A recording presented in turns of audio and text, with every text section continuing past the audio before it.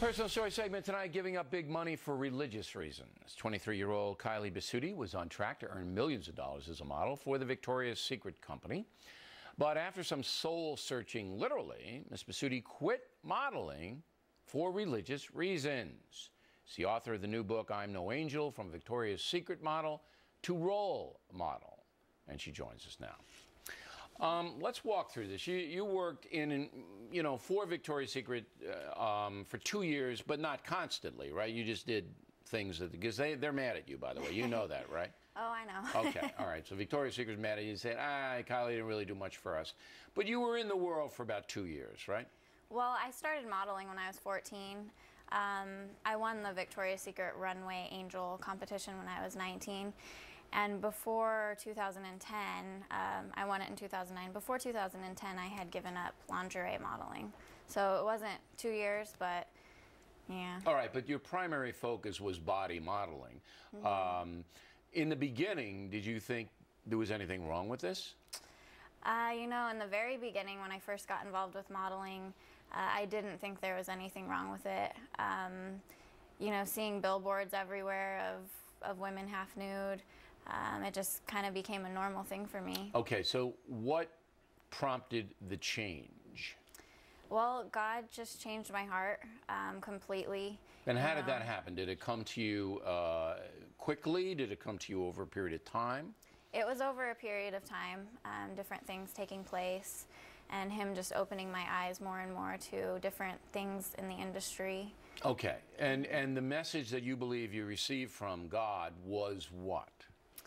Well, a couple different messages. My younger cousin, who was about 8 when she told me this, told me that she wanted to start throwing up her food to look like me and to feel pretty.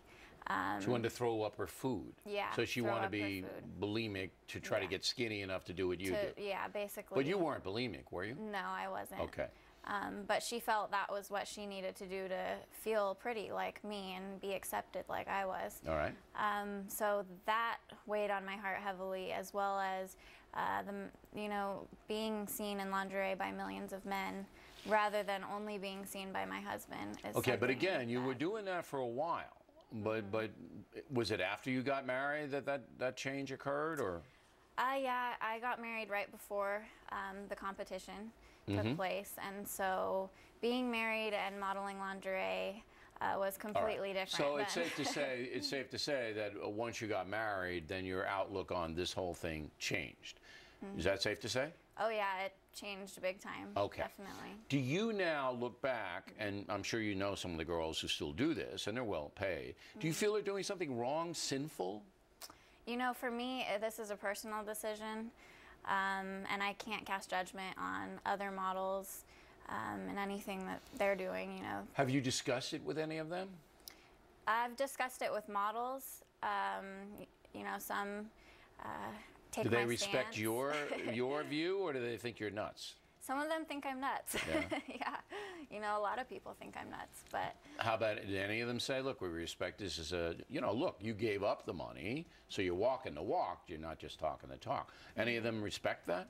Yeah, there are some models that definitely respect that, and my story's been a positive influence on models as well that are now, giving up some of the things that I did. All right. The book is I'm No Angel. Kylie, thanks for coming in. Nice to meet you. Thank you for having me. We come right back. Is it legal on